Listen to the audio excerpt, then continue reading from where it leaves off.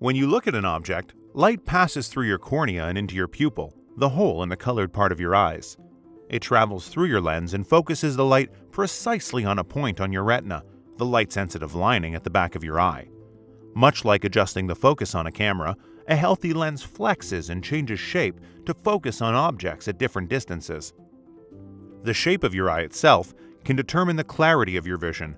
One common eye condition is astigmatism, a curvature of the eye that causes blurred vision. Instead of being curved like a round ball, the surface of the eye is shaped like an egg or football. This causes light rays entering the eye to bend in a way that blurs vision at all distances. While astigmatism is often present at birth, a number of other eye conditions occur as a part of the normal aging process. The most common are cataracts. Cataracts are a clouding of the lens that scatters light and prevents it from passing to the retina.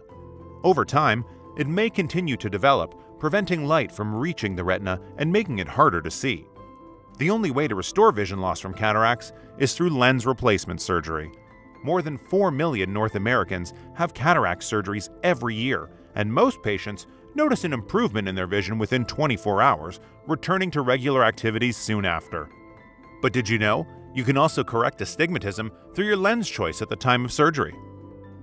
Before having cataract surgery, it's important to discuss your vision goals and your lens options with your eye doctor to select the lens best suited to your lifestyle.